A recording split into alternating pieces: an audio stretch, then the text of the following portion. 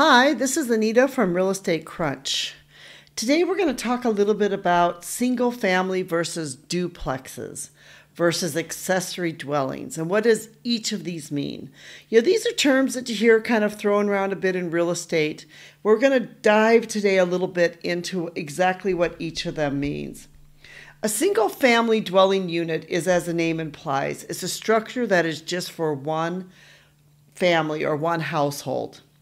In other words, it usually means a building that is not attached to any other building, and it's usually a residential structure where only one family lives. Most common, a place like the United States, you would see these in subdivisions, or out in the suburbs where each family has basically a home and they have a plot of land, and one family lives on the home with their land, and they're not attached to any other building or structure. This is very different than kind of a duplex.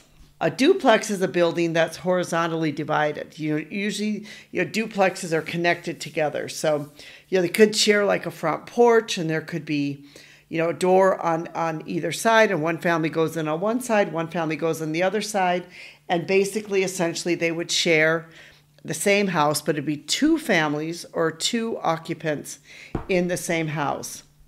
The entrance of a duplex can be on the outside or through a shared duplex entrance. But the main thing about duplexes is that there's two separate entrances and the building has a common wall on one lot of land. So that's really how you can define a duplex. There would be there'd be common land, there'd be one common wall that would be shared between the two different living quarters, and normally they will share some type of entrance. If there are 3 or 4 units on the same plot of land, they would be called a triplex or a quad.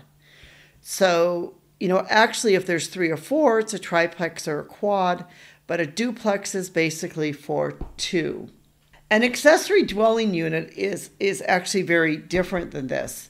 Is also known as an ADU, and these have become more popular, especially since the era of COVID, where people started building them in order for them to have, a workspace or an office or have a place for someone else to live. So an ADU, or an accessory dwelling unit, is a legal and regulatory term for a secondary home or apartment that shares the same building lot of a primary home.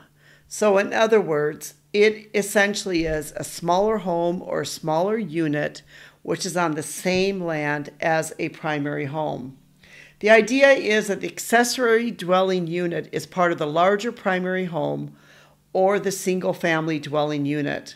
The accessory dwelling unit cannot be bought or sold separately from the larger single dwelling unit. Now, this really is the key with all of this, is that your accessory dwelling unit needs to go together with the larger single dwelling unit. An accessory dwelling unit can be a guest house or detached garage with a rental apartment above it. Those would all be considered an accessory dwelling unit. Also, too, what's very important about these accessory dwelling units is that they can have different zoning laws, where some areas may allow them, other areas may not allow them. This really, again, depends upon where you live, what the zoning is, and what the regulations are.